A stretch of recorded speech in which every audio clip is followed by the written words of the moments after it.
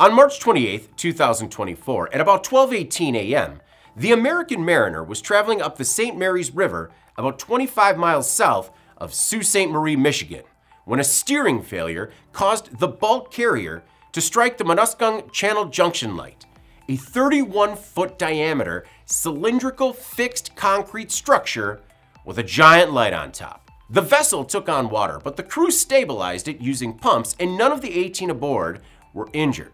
Still, the American Mariner took more than $800,000 in damage, and the light suffered an estimated $1.25 million in damage. The American Mariner was on its first voyage of the season, following its winter layup period, a time when the boat is pulled out of the water and stored for the winter. During this time, boats are typically winterized and annual preventative maintenance is performed. While the bulk carrier was out of the water, a new steering control system was installed.